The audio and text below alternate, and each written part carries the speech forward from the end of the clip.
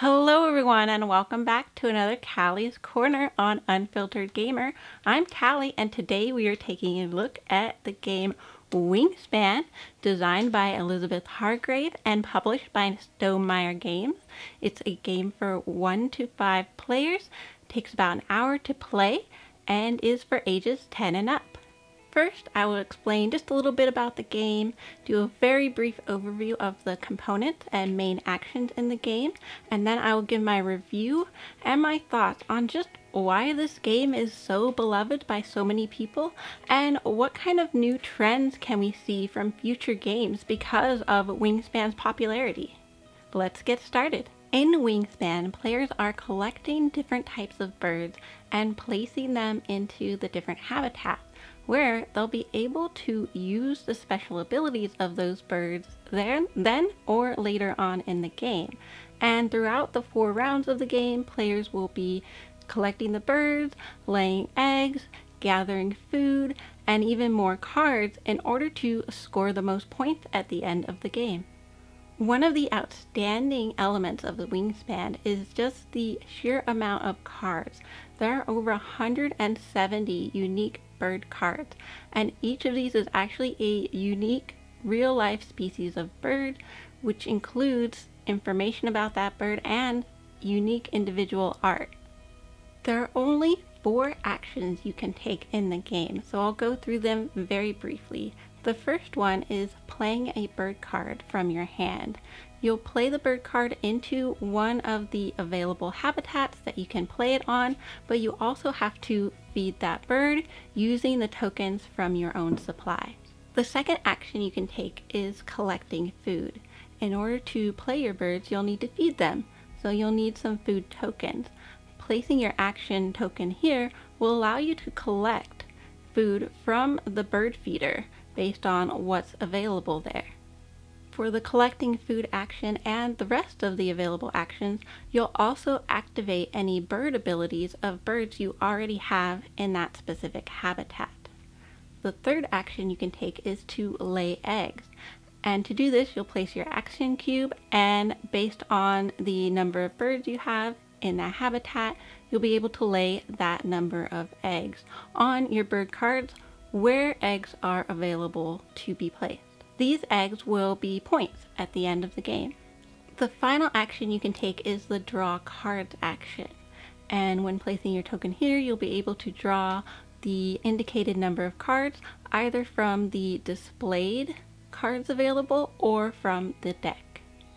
And this will enable you to play more birds in your habitats on your next turns. The game takes place over 4 rounds, and at the end of each round you'll have a chance to score some bonus points, but the majority of your points will come from the birds you have in your habitat, the eggs you've laid, the food that you've squirreled away, and any extra bird cards you've tucked under other birds. Predators eating them, just kind of fun. As we can see from the artwork and components, which are even better in person, Wingspan is a beautiful game. And what I want to propose in this video is that Wingspan actually has some elements that are going to change the way we think about new gateway games. And while there is strategy, it's not anything super new or revolutionary on the mechanics side. It's a solid tableau building, engine building game, but the overall experience of the game just seems to hit all the right notes for a wider audience. What do I mean by the overall experience of the game? It has to do with a lot of different pieces that just seem to fit together right for a lot of different people. So for instance, the components such as the eggs are just a fun color and really fun to hold and see. They're very appealing visually and just kind of spark something exciting. Throughout the game, you kind of get to explore this new world of birds and get to know them. You can tell that this game was made by someone who really knows their birds and really loves birds and wanted to show them and show that beauty through the mechanics of playing the games, how some of the mechanics are tied to specific attributes of that bird species or type of bird, which really comes through in the game and adds something that's a little unique. You have to really know your stuff in order to make those connections between the theme and the mechanics. As gamers, we not only get to strategize about the gameplay, but also explore this whole world of birds, and to some gamers that can be even more appealing than the actual gameplay. As I was playing this game with newer gamers, they got so excited whenever a new bird came out, just looking at the art, learning about the bird, recognizing if it was a local bird or not, and seeing how the birds and their actions interacted with one another. There was this overall feeling of discovery and deep engagement with the game as an experience, playing around the table with each other during game night, and it's those kind of experiences that create great memories of game night and great memories with your friends and family.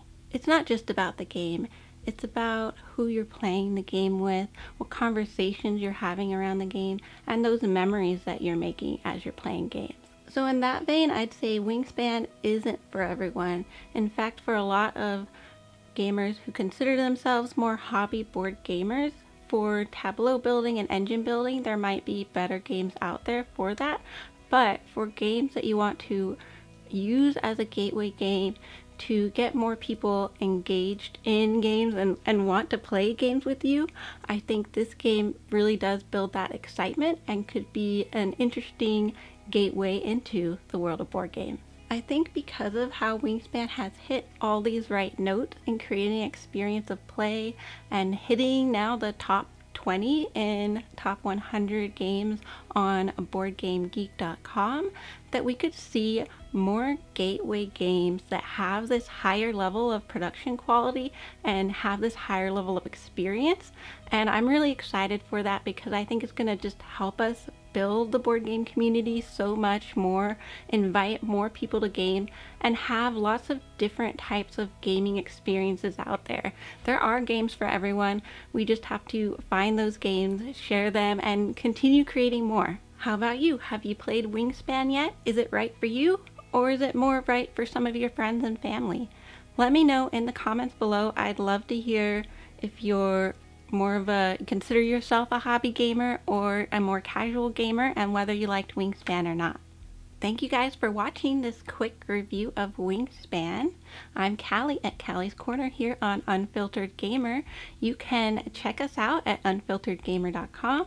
You can join our Patreon community. That's where our funds for board game giveaways come from, and we do giveaways on our website and on our live stream. So every Wednesday night at 6:30 PST, you can catch us on Facebook or Twitch and engage as we play different games and enter to win games. I hope to see you there. I hope also, if you've watched all the way to the end of this video and you are obviously engaged, please give me a like and consider subscribing.